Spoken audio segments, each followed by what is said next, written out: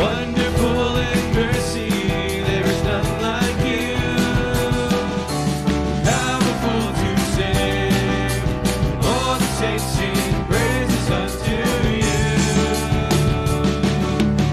Excellent in power, there is none like you. Wonderful in mercy, there is none like you. Powerful to save, and all the saints sing praises unto you. Oh, how glorious! Oh, how glorious your wonder! Your word is always true.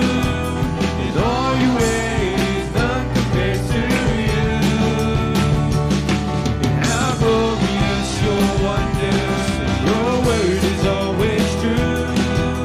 In all your ways, none compares to you. Excellent power, singing excellent in power. There is none like you.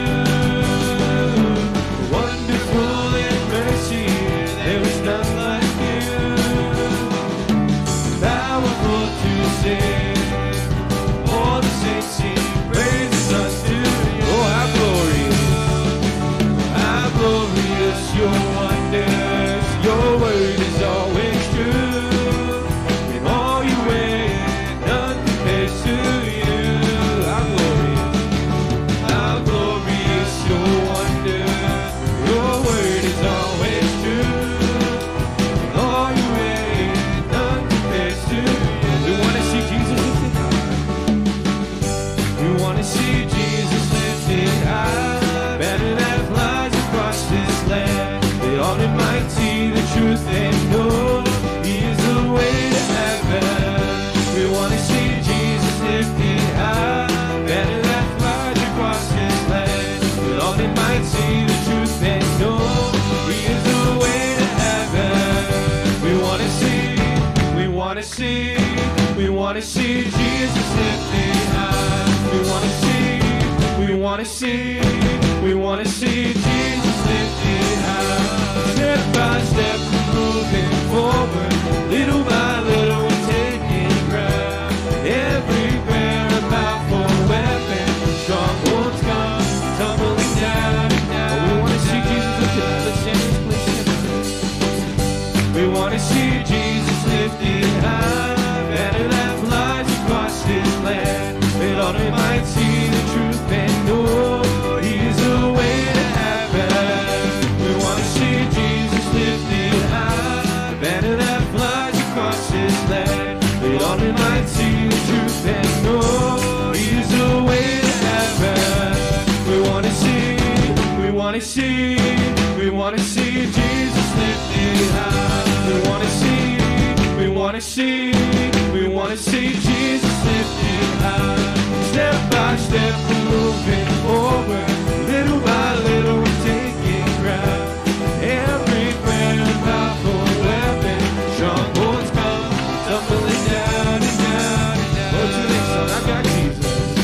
I've got Jesus. Jesus. He calls me for His own. And He lifts me. Oh, He lifts me above the world I know. God is in the house, there is no doubt. God is in the house to keep Him out. As for you, as for me, we're gonna serve the Lord. As for me, God came and found me. As for me, He took me home. As for me, God gave me a family, and I'll never walk alone. In my life, I'm so blessed, but in heaven there's a great reward. As for me and my house, we're gonna serve the Lord. Oh, I've got Jesus, I've got Jesus, Jesus, and He calls me for His own. And He lifts me, oh, He lifts me above the world I know. God is in the house, there is no doubt. God is in the house to keep Him out. As for you, as for me, oh, we're gonna serve the Lord. As for me, God came and found me. As for me, He took me home. As for me, He gave me a family, and I'll never walk alone. In my life, I'm such a blessing, but in heaven there's a great reward. As for me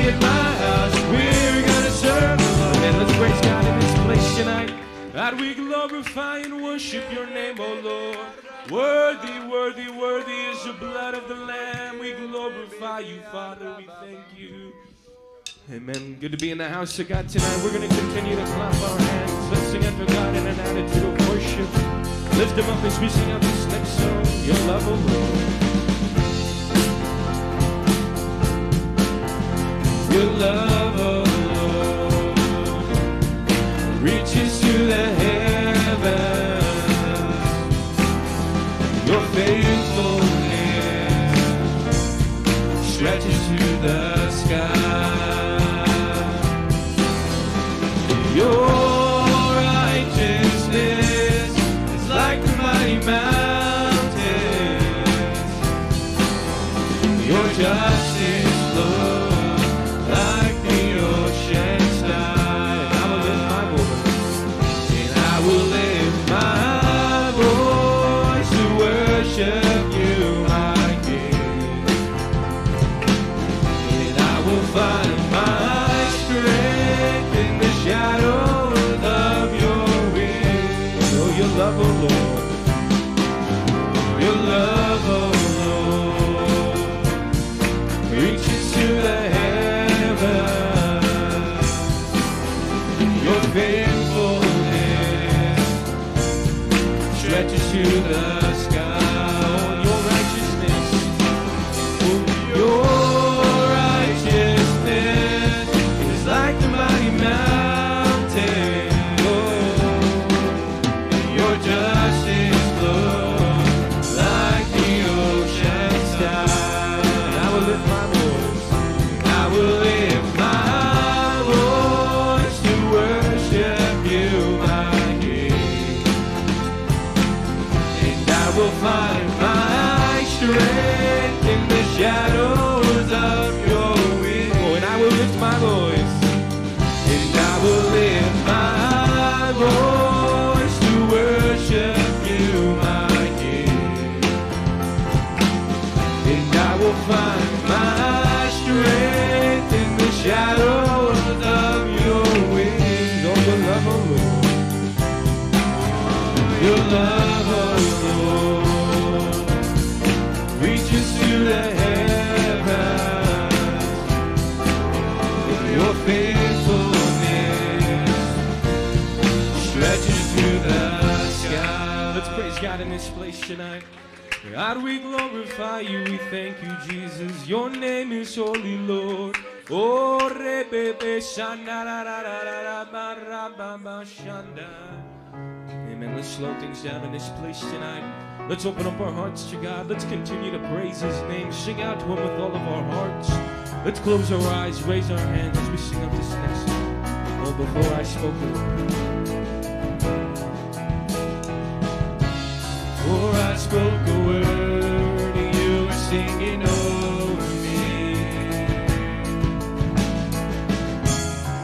You have been so, so good to me. Before I took a breath. Before I took a breath, you breathed your life in me. You have been so, so kind to me. Oh, the overwhelming, never-ending, reckless love of God.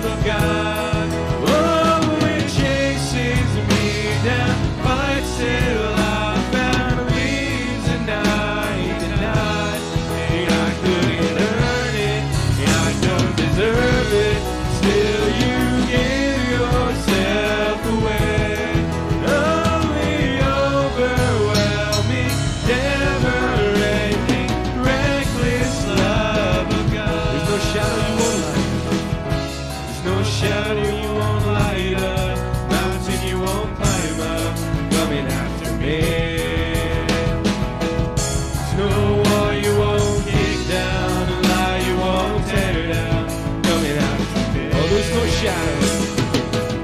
There's no shadow you won't light up, mountain you won't climb up, coming after me. There's no wall you won't kick down, lie you won't tear down, coming after me. Oh, the overwhelming, never-ending, reckless love of God. Oh, it chases me down, fights till I'm found, leaves and I.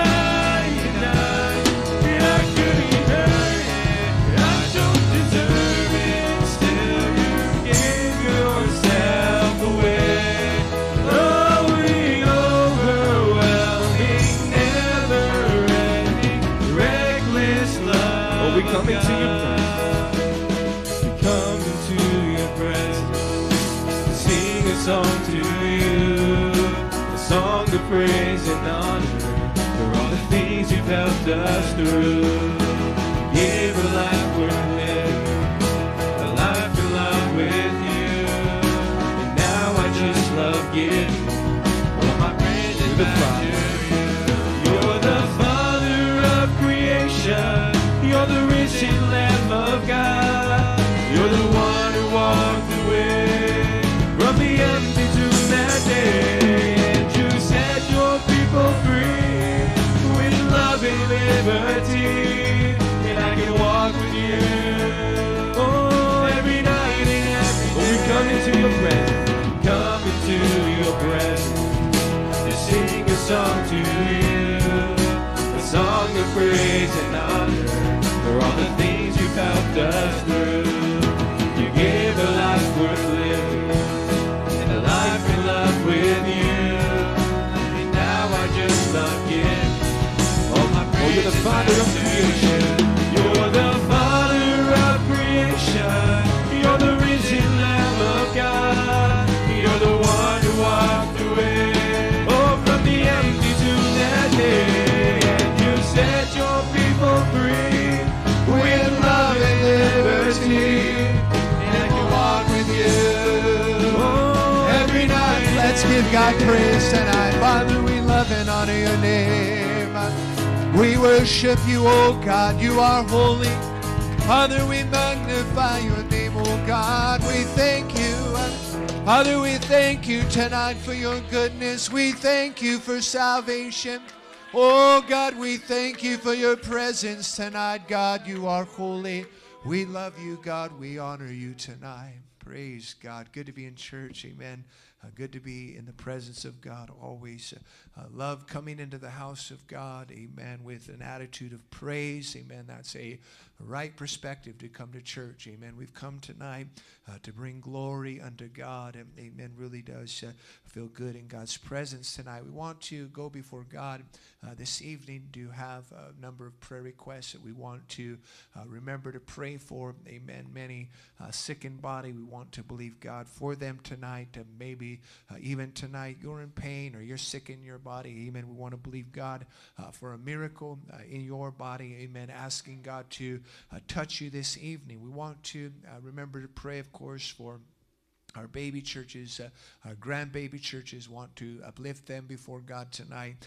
Their services, I always think in the back of my mind, our churches on the East Coast are already completed with their services, but we do want to remember to pray for them, asking God's hand, God's favor over them. We want to pray tonight for our missionaries, Pastor Fernando, his wife Socorro.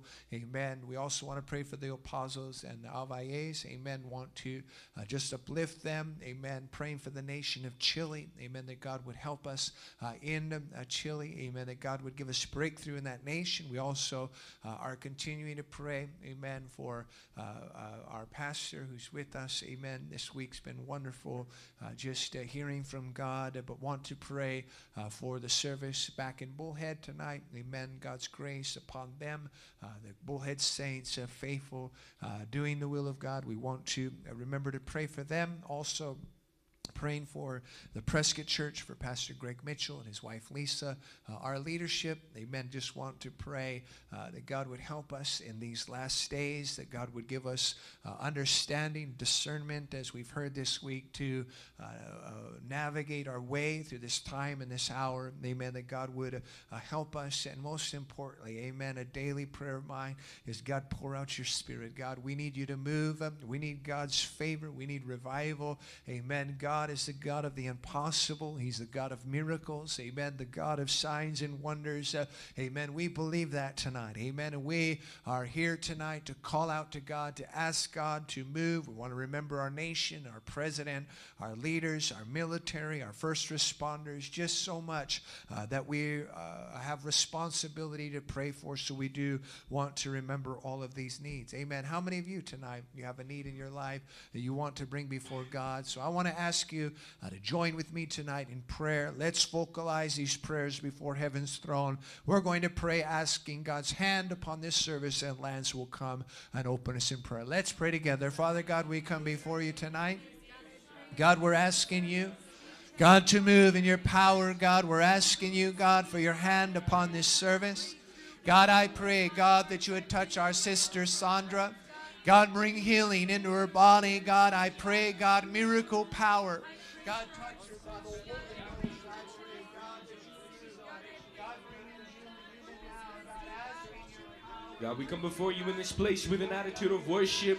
God, we're asking that you would touch this service. God, that you would bring, God, a spirit of, God, conviction. God, that you'd bring a spirit of deliverance and salvation. I'm asking, God, that you would touch this service, you would open our hearts, you would anoint this message, God. We're asking that you'd give us wisdom, God, and clarity, God, that you would bring a spirit of dominion and authority in this place tonight, God. We cast out every attack from the devil, God, that you would touch our needs, God, that you would touch the sick and the unsaved, God. We're asking that you would touch this city, God, that you would just bless this nation, God, that you would continue to use us in your kingdom, God, that you would continue to bring opportunity to preach your word, God. We're so grateful for everything you're doing in our lives and what you're going to do. We give you all the praise and glory. In Jesus' name I pray.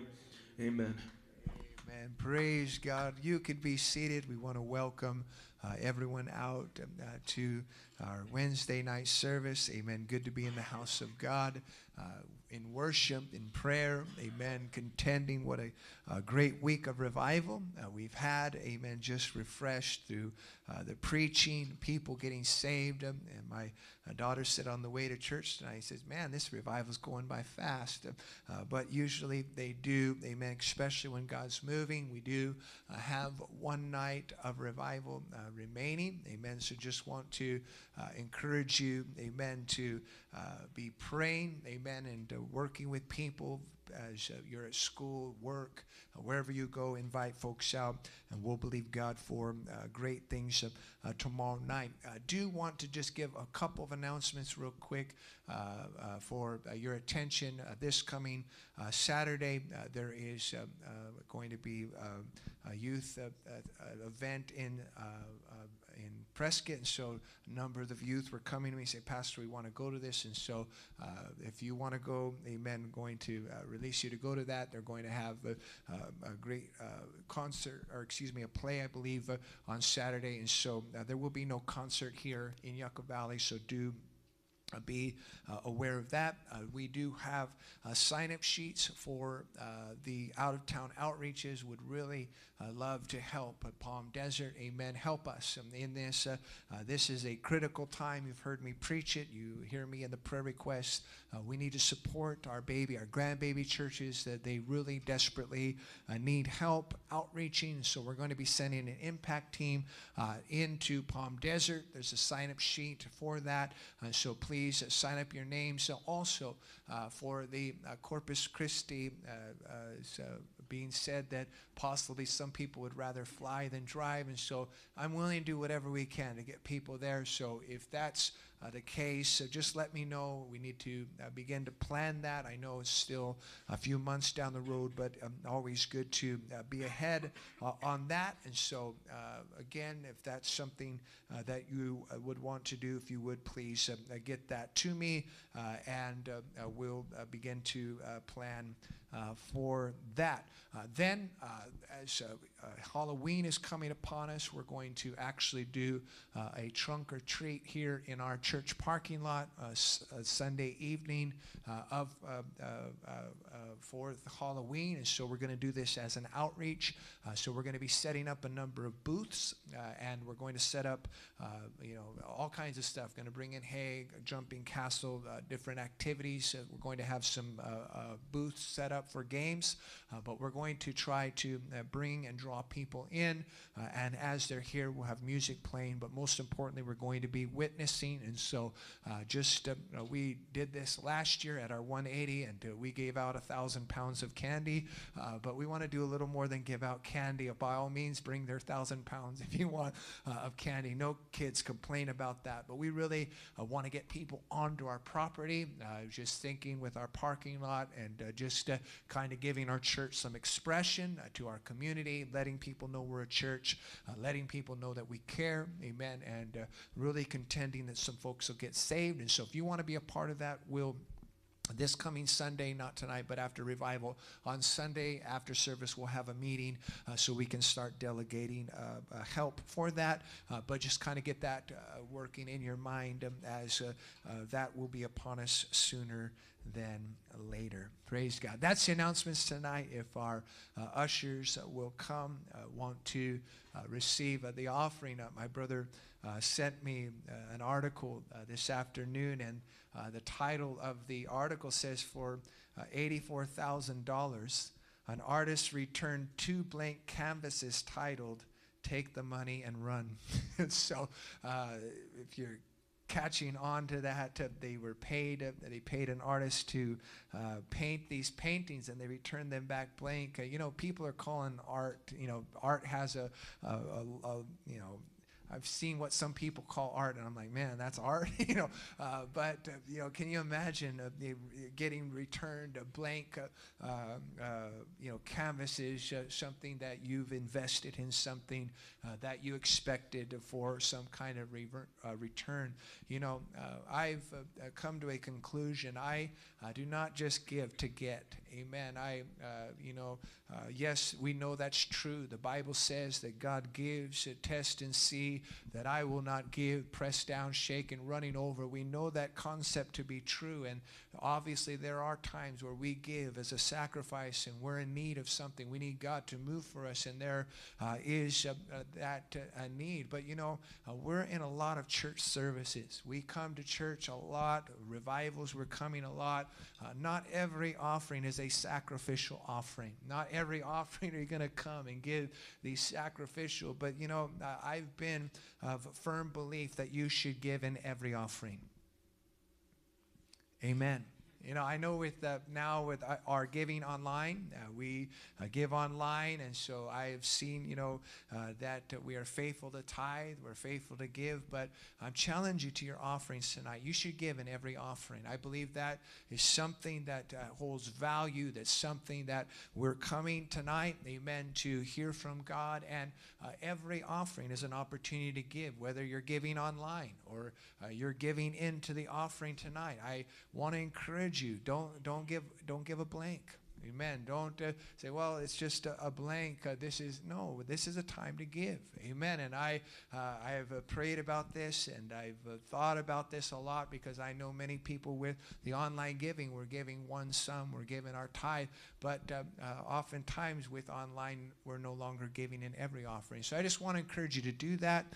Let that minister to your heart. If it would sink in, amen, if it would find place, I believe that will really continue to be a blessing in your life. Our heads are bowed. Our brother Angel Ibarra, if you would, ask God's blessing on this offering.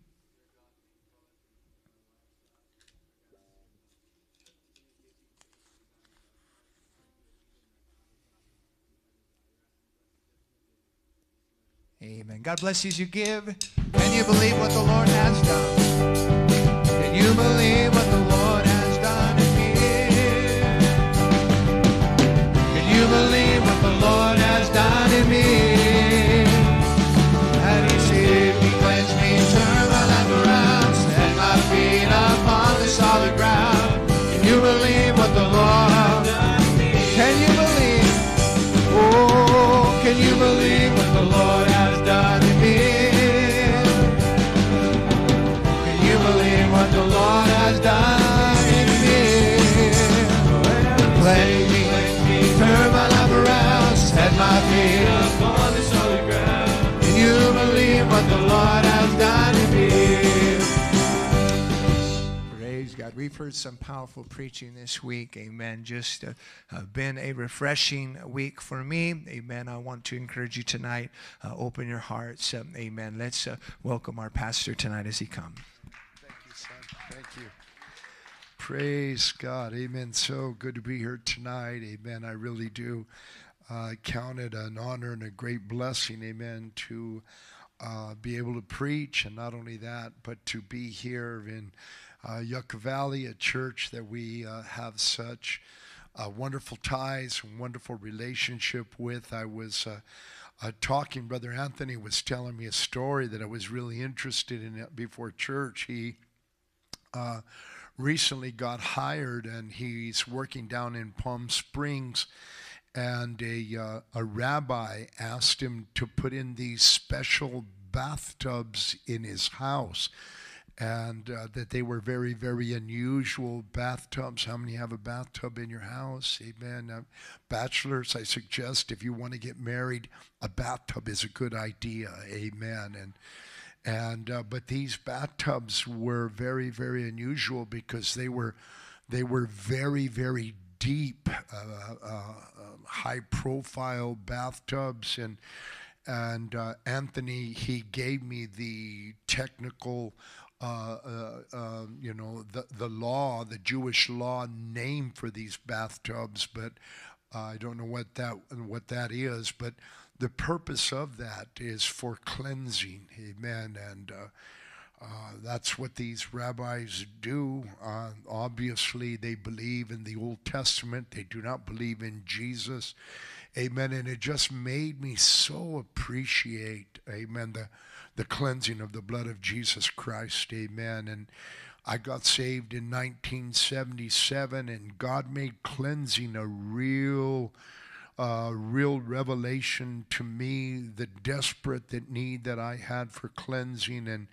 And thank God, amen, tonight, that as we sit in here, one thing I love to say, we're not a perfect people, amen, but we are a cleansed people. We're made clean by the blood of Jesus, and I'm grateful for that tonight. I trust you've been blessed, amen. I have all this week, I've been blessed. I felt God's presence. I have felt God's ministering power. I have no intention of retiring.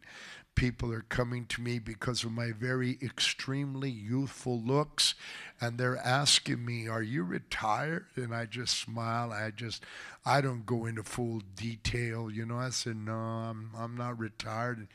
"You're not retired?" I said, "Yeah, I have no intentions of ever retiring, because I love doing this." Amen.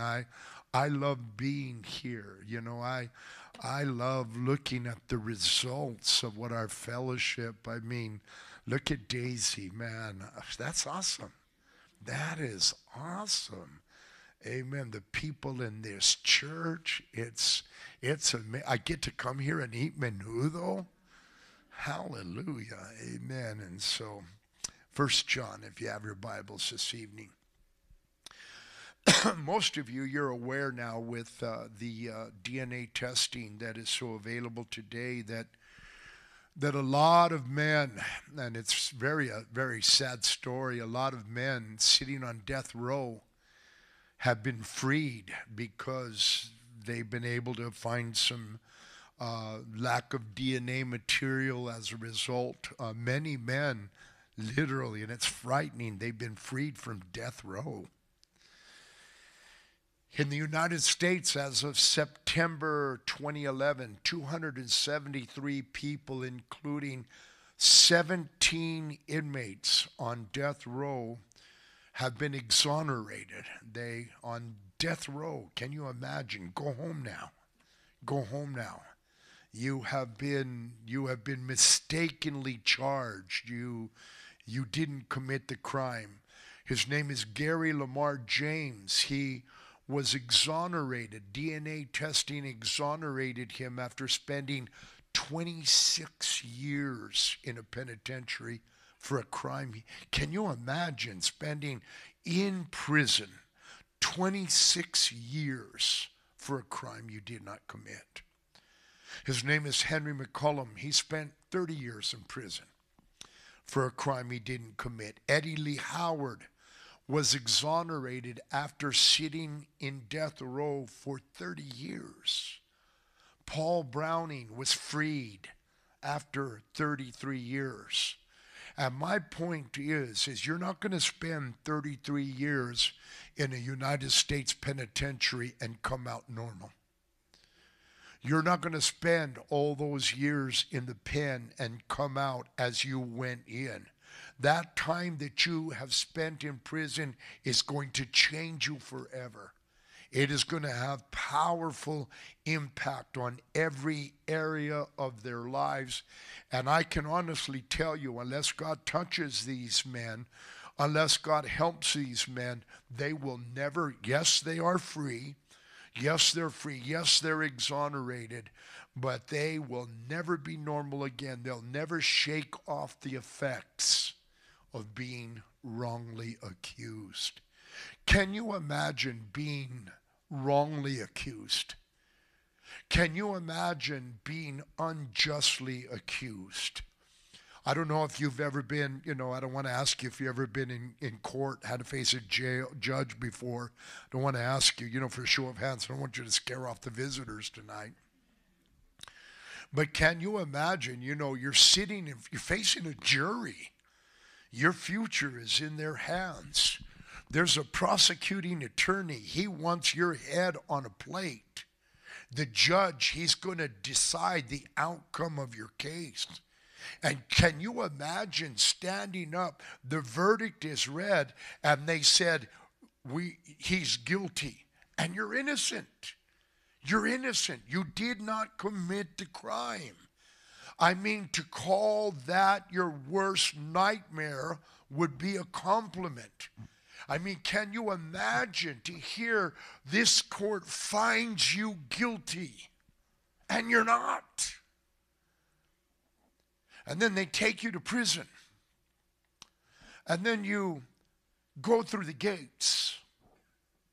And then you go into your cell. And you hear that cell door slam behind you. And every morning for years, you wake up. You're in prison. You tell everybody that I'm innocent, I'm innocent. And they tell you, so are we.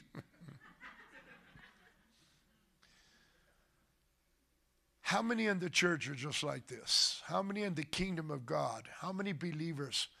Precious, precious believers, precious saints, veterans of God are just like that. And what I mean by that is that you spend much of your life incarcerated. You spend much of your life in bondage to that ugly, horrible, despicable spirit of condemnation. Many believers, many good saints in the church, the devil holds you in bondage. You've done things in your past, as we all have done. Past failures, horrible mistakes. I've done things in my past, grateful to God, you'll never know of. We've all done this. And so many times as we try to step out from the shadow of our past, so many times the devil comes along, and uses your past against you. The devil tells you you'll never get free. You'll always be this way. And as a result, he cripples you. You're unable to walk in victory, power, and dominion. And mark it down, condemnation always chains you to a past failure. It always chains you to a past mistake. And the curse of condemnation is that you feel that you can never get free. I want to talk to you tonight about the cloud of condemnation. I want to talk to you about coming out from the cloud of condemnation. And we're going to read tonight some of the greatest scriptures in the New Testament. If you have your Bibles, 1 John chapter 1, and we want to read verses 1 through 10. That which was from the beginning, which we have heard, which we have seen with our own eyes, which we have looked upon, and which our hands have handled, concerning the word of life.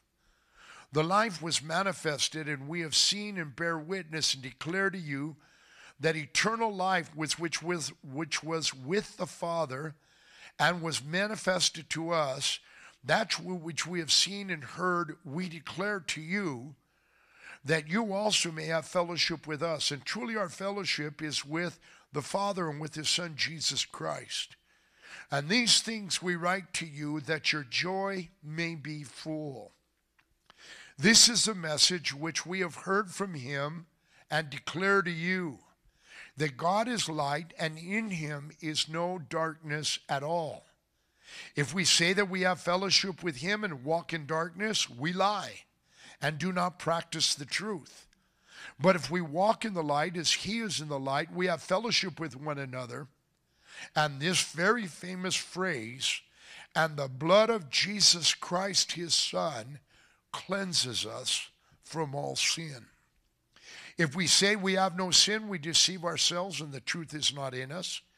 If we confess our sins, he is faithful and just to forgive us our sins and to cleanse us from all unrighteousness. If we say that we have not sinned, we make him a liar, and his word is not in us. First of all, tonight I want to talk to you about speaking of sin. Speaking of sin. I'd like to tell you tonight at the onset of this message tonight what God's desire is for every believer concerning sin. Starting from me, doesn't matter how old, doesn't matter how young, it doesn't matter how long you've been saved or how short you've been saved. This is God's desire for every believing Christian. He wants you to get the victory over sin. And what God wants you to do is God wants you to, his plan for you is to give you deliverance over sin and the consequences, the effects of sin. And so this is God's plan for your life concerning sin.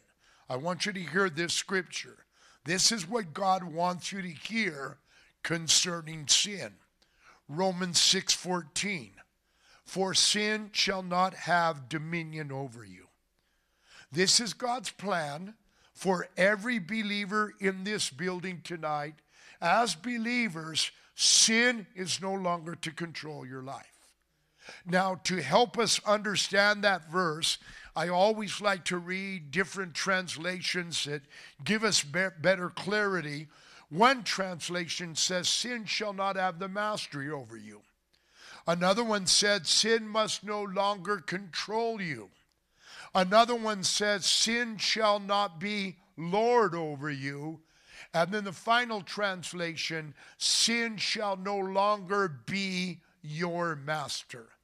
And so when it comes down to the subject of sin, and sin is a very important issue because you have to deal with that to make heaven your home. How many want to make heaven your home? Then you have to be aware, you have to deal with this issue of sin. And God's desire for every believer is this, is that sin does not have dominion over you. I am not saying that we are to live perfect lives, that we are to live flawless lives, that we are to never sin again or make a mistake. I want to tell you, I promise you, you will sin. Nod your head at me. You will sin, you will fall, you will make mistakes, but what the Bible is clearly saying is sin is no longer to control you. Hello, operator. Sin is no longer to be your master. Sin is no longer to have the ruling, dominating, the upper hand in your life. And I want to tell you, if you're here tonight and you name the name of Jesus, and if sin is still your Lord, and if sin is still your master, if you're still helpless in control of sin, you are in trouble. You are bound for hell. You are bound for hell. And so Scripture is teaching us we can have dominion, that it doesn't have to rule in your life.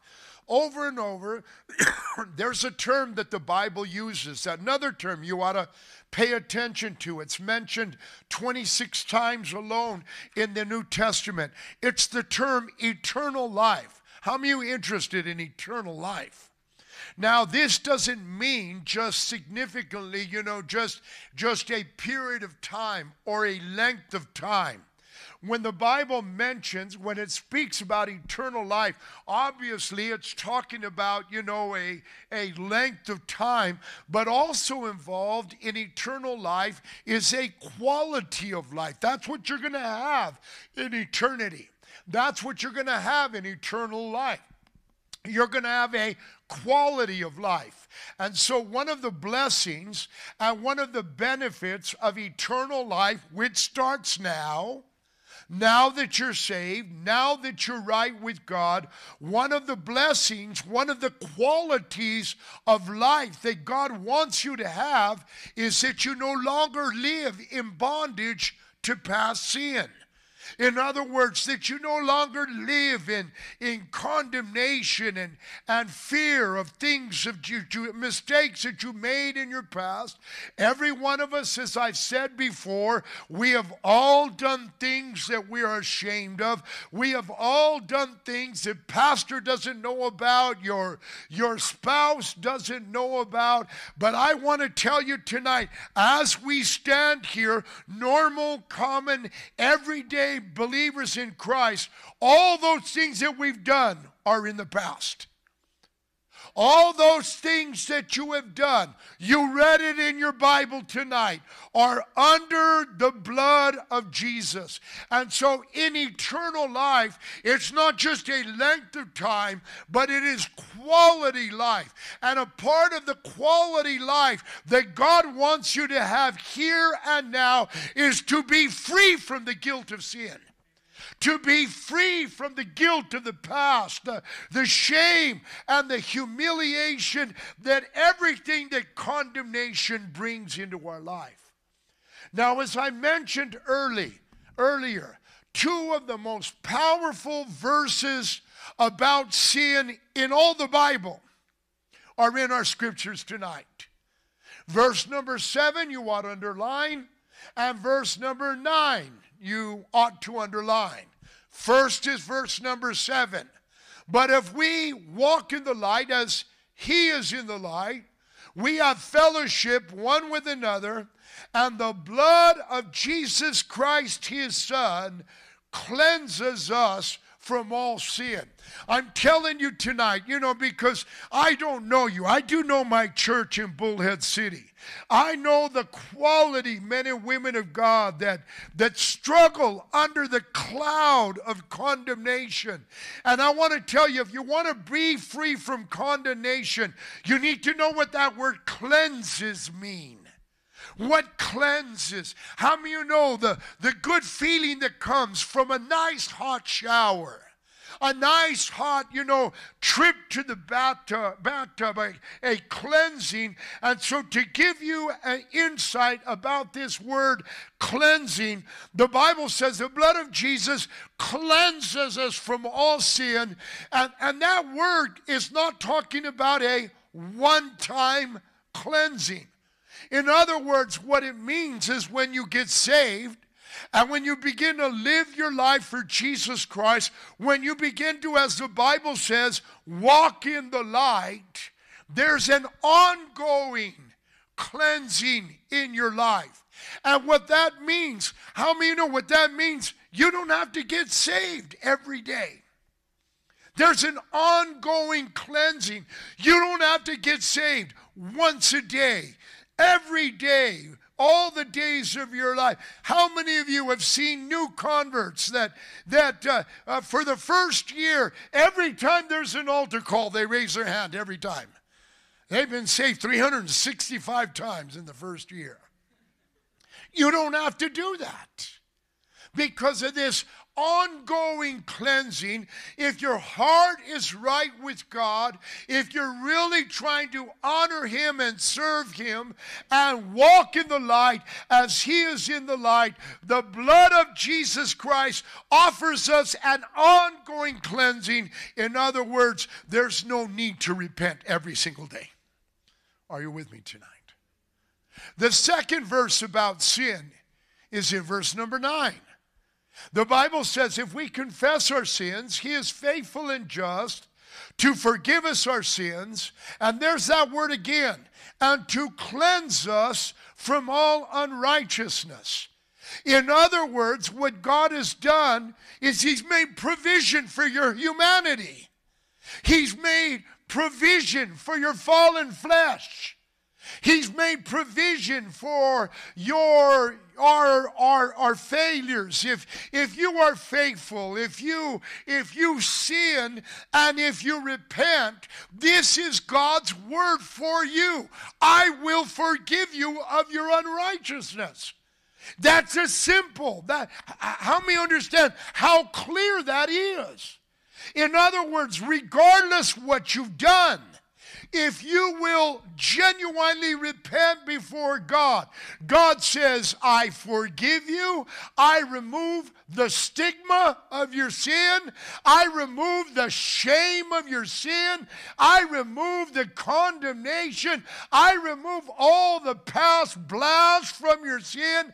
And listen, what can you say? If God has forgiven you, you're clean. If God has forgiven you, that's all that matters. Remember, in salvation, God offers us an ongoing cleansing, an ongoing forgiveness, an ongoing healing, ongoing wholeness and deliverance. And I want to read it again. If you walk in the light, as He is in the light, this is not saying you have to be perfect. If you walk in the light as He is in the light, the blood of Jesus cleanses from all sin. Are you with me tonight? Now I see some of you are so excited about that, you're standing up and breakdancing. That's powerful. That's the foundation of all the New Testament. You're forgiven. You're clean. There's nothing else to add. There's nothing else to say. But here's the problem, is that we struggle sometimes with believing that. I want you to notice the other scriptures that are couched around these two powerful cleansing scriptures. These two powerful forgiveness scriptures. Look at verse 6 and verse 8 and verse 10. All of those verses begin with, if we say. If we say. Let me read verse 6. If we say that we have fellowship with Him and walk in darkness, we lie and do not the truth. Verse 8. If we say that we have no sin, we deceive ourselves, and the truth is not in us. And then verse 10, if we say that we have not sinned, we make Him a liar, and His word is not in us. Listen again. God has no problem forgiving you. No problem forgiving you. There is no problem in cleansing, clean, right with God. It doesn't matter what you've done. Hopefully we've already established that. Forgiven. If you walk in the light as He is in the light, not perfect, you fall, you make a mistake, you get up, you keep going, you repent of your sin, He cleanses you from all sin. But see, the problem lies with us, with what we say. with what we say. We struggle believing that we are forgiven. Forgiveness, it's easy with God, and sometimes it's not so easy for us. And the deal is here tonight, look at me please, what do you say about your sin? What do you say about your sin? What do you say when God convicts you of your sin? What do you say when God shines the light in your heart? What do you say when God exposes darkness? Do you say sin, sin? I don't see any sin. What do you say? God convicts you of sin. Do you say, you know, I'm not as bad as brother so-and-so. I'm not as bad as sister so-and-so. One of the most important questions that you will ever hear in all your Christianity is, what do you say when God reveals your sin, when God exposes your sin, when God shines his light on your sin? If you have an open heart, if you have an honest heart, you say, God, have mercy on me. You say, God, forgive me. God, cleanse me. You are right. I am a sinner. And listen, God can work with that. God can help that. God can bring deliverance to that attitude. And I want to tell you tonight, you know, because there's a couple of new believers in this church tonight, and you're a brand new Christian. This is why it's so important that you come to every church service. This is important that you learn to be faithful to the house of God, because it's in the house of God, God reveals you. It's in the house of God, God shines the light on you. Never run from the light of God. It's in the house of God. Doesn't convict you in Walmart. He doesn't convict you, you know, at whatever. Church is the place where God purges, where he cleanses. Church is a place where God speaks and confronts you. This is the body shop. And you come in here, and this is the body shop where God makes you whole again. And I want to tell you, saints, because this is an older church, if you could go to church here for a long period of time, and God doesn't convict you, God doesn't ding you, God doesn't flick you, God doesn't pop or confront you, either you're dead or the preacher's dead. Because the church is to be a meeting place with God when you've sinned. People love churches where they never preach on sin. People flood churches where I can feel comfortable. You know, one of the things, and you got to learn how to take your compliments as a preacher, is I have people, I haven't seen you in church a long time, and I don't feel comfortable there.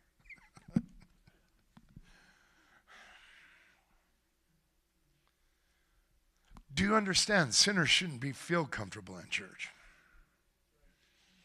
They should feel conviction.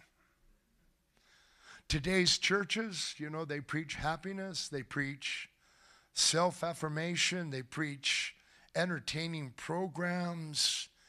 Churches today, they don't want to preach on sin, they don't want to preach on commitment, loyalty, and faithfulness, and don't preach on anything that might make me feel uncomfortable.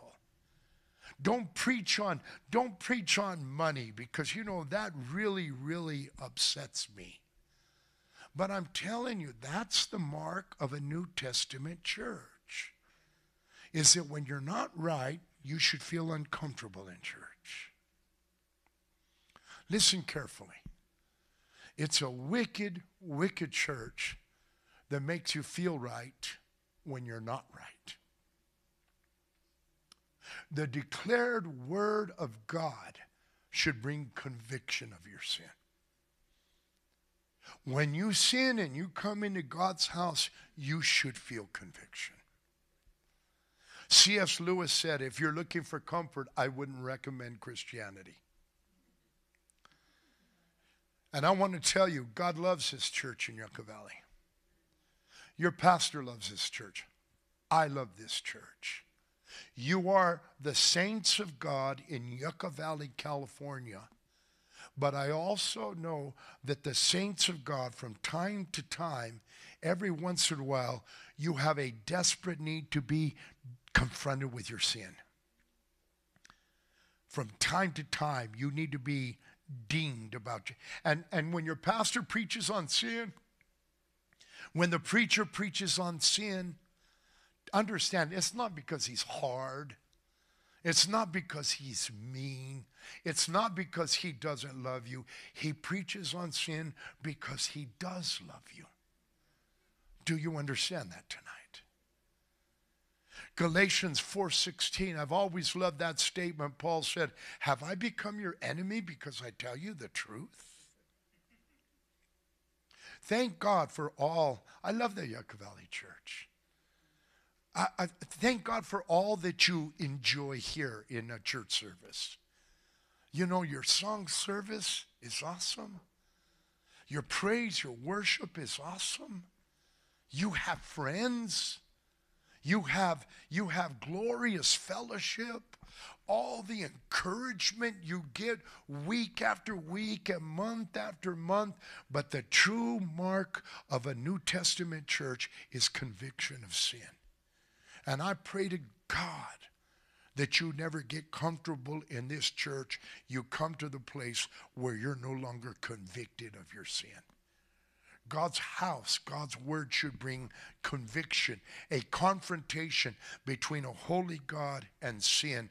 And the critical factor is, what do you say when God confronts you about, when God jerks your covers off? Will you repent? Will you confess your sin? Will you say, God, I agree, you are absolutely right? And forgiveness and cleansing comes when you say the same thing about your sin that God says about your sin. Now let's talk about now that we got the bad news out of the way, let's talk about the crippling effects of condemnation. I've learned as an older pastor, this is a subject that has to be dealt with again and again, because God's people are damaged by the past. They're damaged by things they've done that they shouldn't have done. They carry the guilt of it. They carry the shame, the humiliation of it. And so get the picture. In this place are people who really love God. They really, really love God. They want to serve Him. They want to do right. They want to be right. Yet day after day, they live under this cloud of condemnation. And what condemnation is, as I've already explained, it's going to prison for something you've already been pardoned for. It's going to prison for something you've already been cleansed, cleared. You've already been freed. Condemnation is when you're unjustly accused and you're sent to prison, all the while you're totally innocent. Are you with me tonight? Listen, when you confess and repent, I know it's simple, I know it's basic, but we struggle here. When you confess and repent, it's a done deal. It's over. It's over with God. Psalms 103 verse 10. He has not dealt with us after our sins, nor rewarded us according to our iniquities. For as the heaven is high above the earth, so great is His mercy towards them that fear Him. As far as the east is from the west, so far He has removed our transgression from us. You know, we love to tell sinners that.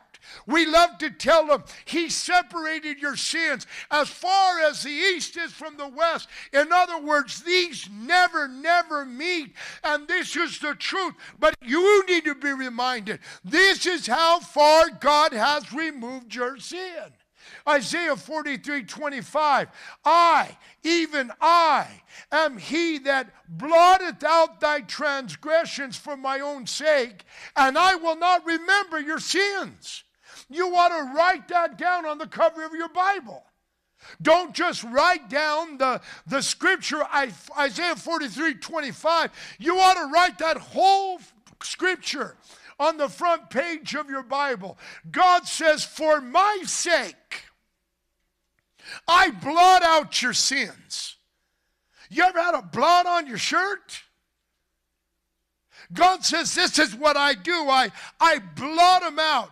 Other translations literally means, because I'm a good God, I blot out your sins. Other translations, by virtue of my goodness, I blot out your sins. My nature is to blot out your sins. And that's what God does for us, who are unworthy, who are totally undeserving. The New Living Translation says, I, yes, I alone will blot out your sins for my sake, and I will never think of them again. That's deliverance from condemnation.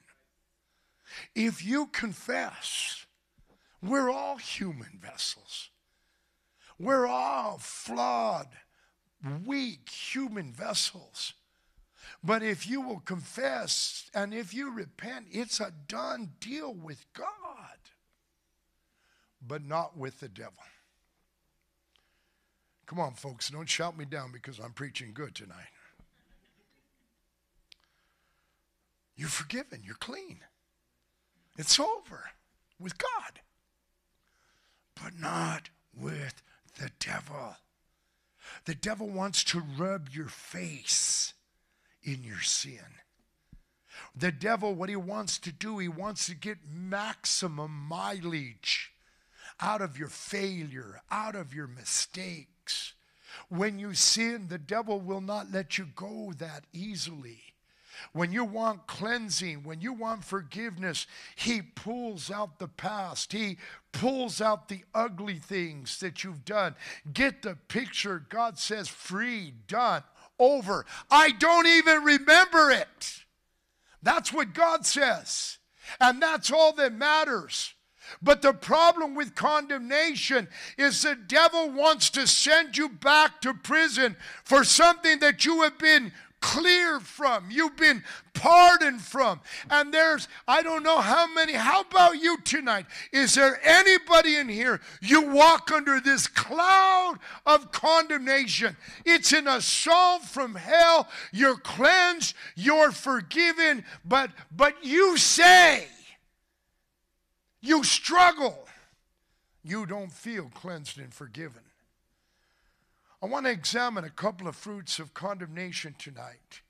Number one, walking under the cloud of condemnation will shake your relationship with God. If you're saved, you know the devil hates you, wants to destroy you. But if you feel on top of that because of condemnation, the devil hates you, the devil wants to destroy you. But if you feel on top of that God's mad at you, and God doesn't like you, how many of you know you're in trouble? And what the devil wants to do, he wants to shake your confidence in God. Listen to me tonight and maybe write it down. God will not abuse you. He will not abuse you. Yes, he will discipline. Yes, he will chastise. Loving correction. That's that word, chastise. Loving correction. Yes, God will correct you. But when it's done, it's done. You know, I don't know if you've been abused by your parents, you know, and your mom or your dad, they corrected you, and then for days later, they're still mad at you. They're still angry with you. Listen, God is not that way. God disciplines, God corrects, and when it's done, I read it 20 times, he remembers it no more. Bible. God won't abuse you. The second thing that condemnation does is it makes you feel like you can't live for God. It makes you feel like you don't measure up. You know, when God's people, when you fall to the same issue again and again, you begin to feel like, I can't live for God. I failed in this area so many times. I've fallen here so many times. I've even been afraid to ask God to forgive me again. I'm afraid to ask God to restore me again. And then they start thinking, why bother coming to church? Why bother praying? Why bother doing anything? And the devil wants you to believe that you can't live for God. I want to tell you something about living for God. It's not hard to live for God. It's impossible to live for God.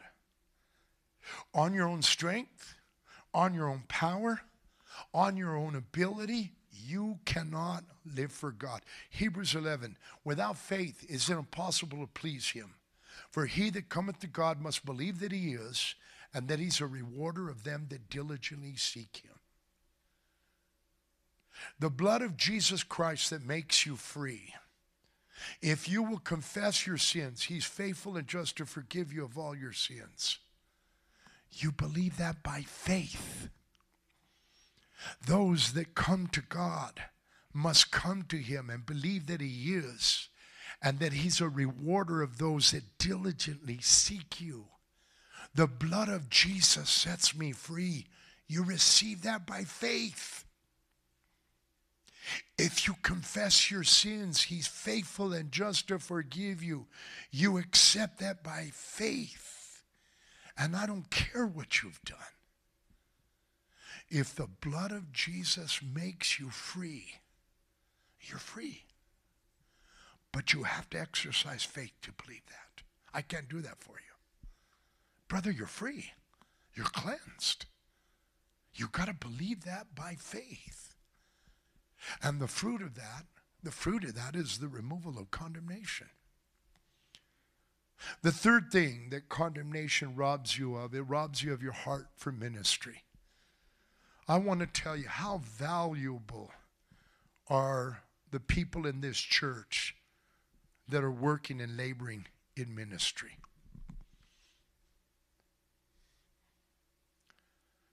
Have you ever heard this voice before? How can I tell anybody about Jesus when I'm barely making it by myself? How can I witness? How can I have effective ministry when I myself are barely hanging on? How about this one? I don't want to be a hypocrite, so I better pull out of ministry. How can I be involved in ministry with all my problems? You do understand that people in ministry have problems, don't you? You do understand that, right? Condemnation strikes at your ability to minister for God. And I'm telling you, if you have problems in your life, and let's say you're in a band, you had a problem, let's say you sinned on Friday, and Saturday night when you grab the microphone to minister, the devil is going to condemn you. Look what you did the other day. Are you with me? You ever get in a big fight with your wife and then you have to preach at the 180, the next night? Well, you probably can't because most of you are not even married yet.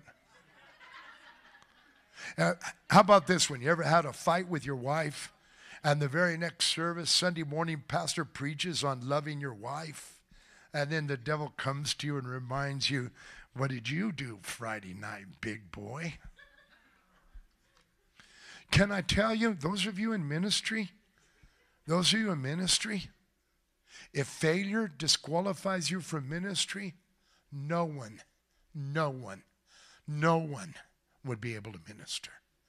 If you have to be perfect to be in ministry, this would be an empty pulpit tonight. This would be the loneliest place on the planet.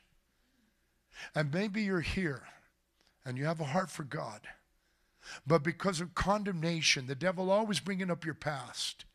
Maybe you've withdrawn from ministry. Maybe you've pulled out of ministry. That's what condemnation does, is it blinds you of the love of God. It blinds you of mercy, grace, forgiveness, healing. And if you pulled out of ministry tonight, listen, There's hope for you.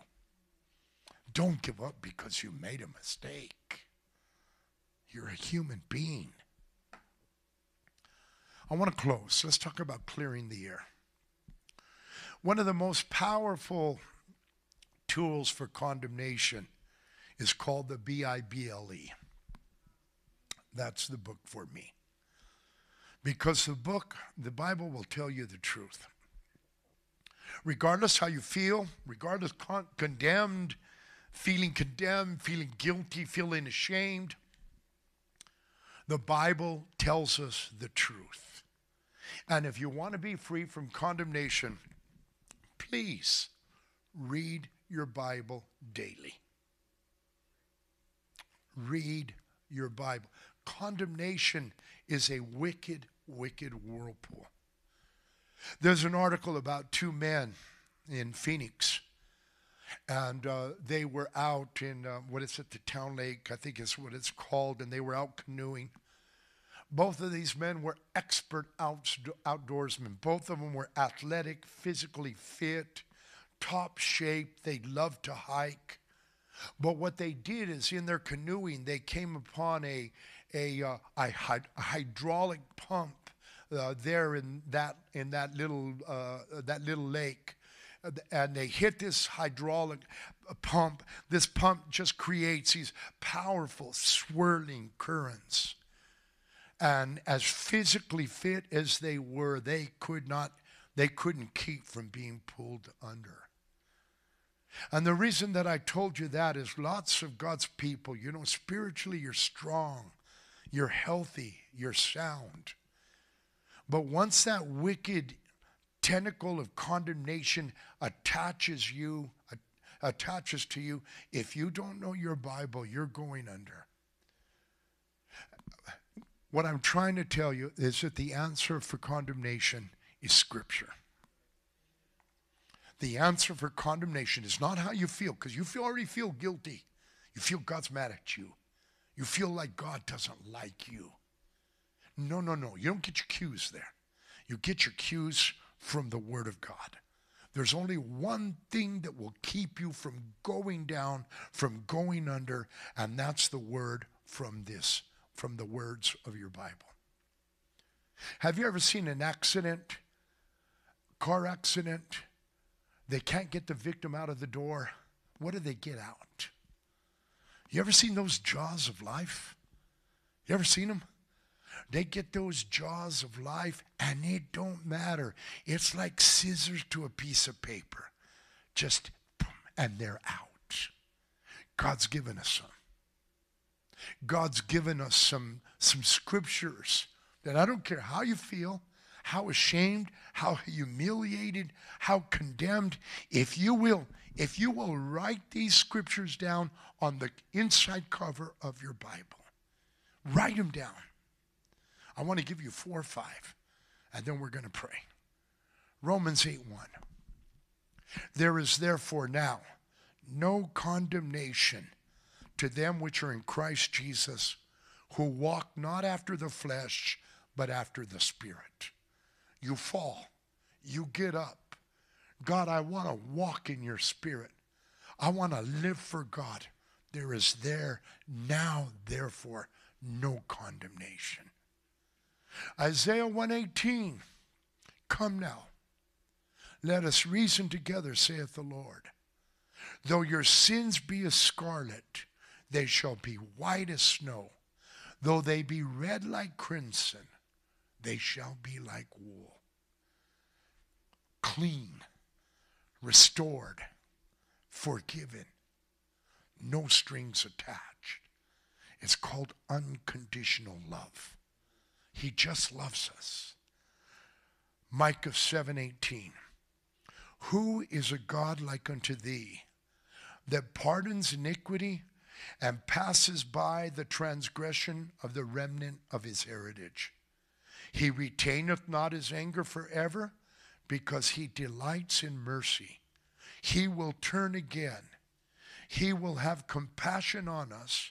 He will subdue our iniquities, and he will cast all their sins into the depths of the seas. Let's bow our heads. Heads are bowed, eyes are closed. I told your pastor this afternoon, I told him I was kind of struggling on what to preach tonight. I mean, specifically, I knew every service this week what I wanted to preach. And as I began to sit down and just try to get the mind of God, there it was. There it was. Cloud of condemnation. My concern is for the health and the strength, the blessing and the well-being of God's people. My concern is there's a devil that beats on God's people, torments. One of his master weapons is this ugly weapon of condemnation. And when you stop and think about it, you're freed, you're cleansed, you're washed. And yet you feel guilty of the things that God has totally cleansed you from. It is good to say that I am clean in the eyes of God. It is good to say, if you're 15 years old, that I am washed in the blood of Jesus Christ. What that means is you're clean. As if you never sinned. God says, I don't remember them. If you repent, walk in the light, I will remember your sins no more. Blot them out. That's God's answer for condemnation. Is there anyone here tonight, you're not born again, you're not right with God, you've never been forgiven of your sin, you've never experienced cleansing from the Lord Jesus Christ? We'd love to pray with you. God is in this place tonight, and He's waiting for an honest response from you. God, have mercy on me. I repent. I turn from my sin. God, will you cleanse me? Will you forgive me? And the good news, He's waiting for you. Open arms, He's waiting for you. Anyone here, you want to get your heart right with God, would you raise your hand? Raise your hand. Please, raise your hand. Raise your hand. Hold it up. Wherever you are. Thank you, sir. Thank you, brother. Thank you, brother. Anyone else? Hold it up. Hold it up. Pastor, I'm not right with God. I preached good news tonight. Forgiven, clean. I preached the bad news first. You've got to be honest about your sin. God bless you. Thank you for your hand. Will you come to grips with your sin tonight? My final call. You're not right. You're backsliding in your heart. You want to get your heart right with God. Join these honest hearts. Raise your hand. Raise your hand. All right, those of you that raise your hand, sis, would you stand up, sweetheart? Brother, stand up. Come and stand up. God bless you. Come and pray. Come and pray. I need a sister. Thank you. Thank you. Just come, sweetheart. Kneel down. Let's stand to our feet.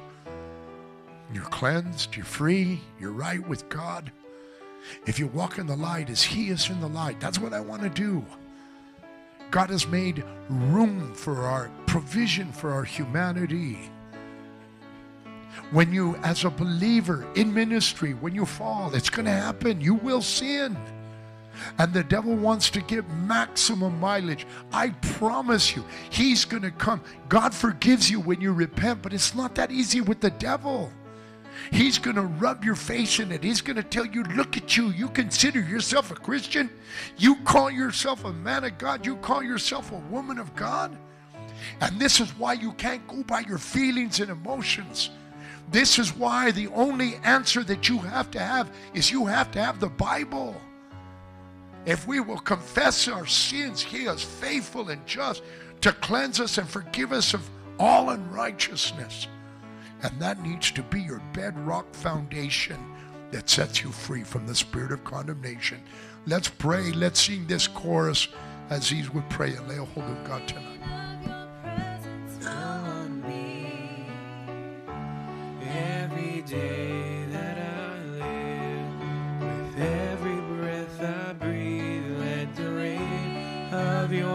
presence fall on me.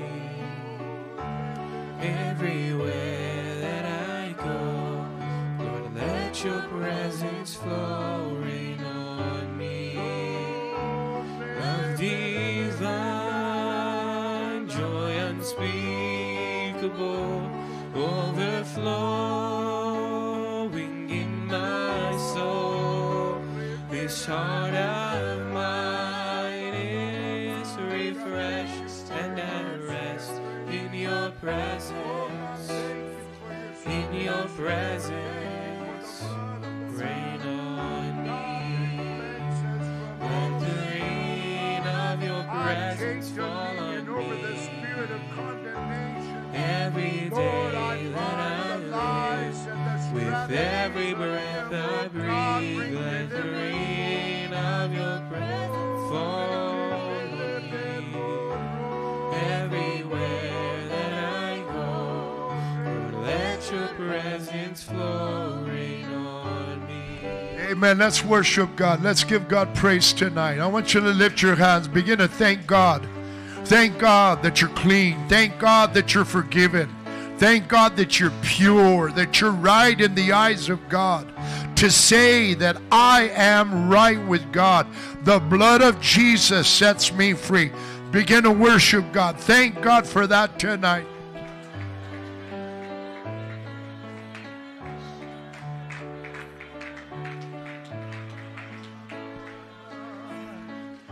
Amen. I want to say a mass prayer tonight, and I've just tried to spell it out as simply as the Bible, as the Word of God brings it to us tonight. Is the devil, he's a master at what he does. And what you have to have is you have to have an absolute confidence. Your heart's right with God. You want to serve God. You're going to walk in the light. Your heart is to do the will of God. And God tells you tonight, you are clean. But oh, how the devil loves to bring up the past. And so tonight I've given you a number of scriptures. Two others. Matthew 11:29. Jesus says, take my yoke upon you and learn of me, for I am meek and lowly of heart. And you shall find rest for your souls, for my yoke is easy and my burden is light. And then Hebrews 10:17. And their sins and iniquities I will remember no more. And their sins and iniquities. Listen, that'll heal you. And their sins and iniquities I will remember no more. Brother, it's under the blood. It's under the blood. Never use God's grace as an occasion to sin. But the fact of the matter is, you will fall short of the glory of God. And when you will repent, God is faithful and just, not only to cleanse you, but to remember your sin no more. There's a story of a man that fell into sin. Sin overtook him. He's embarrassed. He's ashamed. He's repenting. He said, God, it's me again. He's trying to make his way back to God. He's trying to repent of his sin. And the story says that the man says, it's me, Lord, I've sinned again. And God told him, you did what again? In other words, God had forgiven him, and he remembered it no more. It's me, Lord, and I've sinned again. And you're genuine and you're honest in your sin.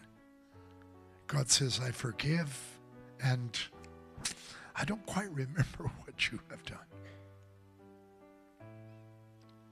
Let's pray this prayer. Dear Lord Jesus, God, I so thank you tonight for your word, your truth, the light on my feet, the light to my path. And God, I trust you. I know what you said about my sin. And God, tonight I repent. Have mercy on me, a sinner. I desire to serve you and follow you all the days of my life. And right now I turn my attention to the devil. I rebuke you in Jesus' name. You liar, you usurper, you tormentor. I bind your influence against my mind. Every spirit of condemnation from past mistakes, past sins, devil, it's under the blood of Jesus. And I plead the blood of Jesus on you. You're a defeated foe. And I have victory and forgiveness because the blood of Jesus sets me free. Let's worship God as Pastor comes tonight.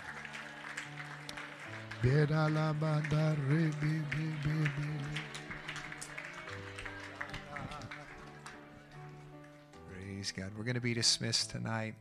Love one another as you go. Tomorrow night, final night revival. Amen. Our heads are bowed. Our eyes are closed. Carlos, if you would, ask God's grace as we leave tonight.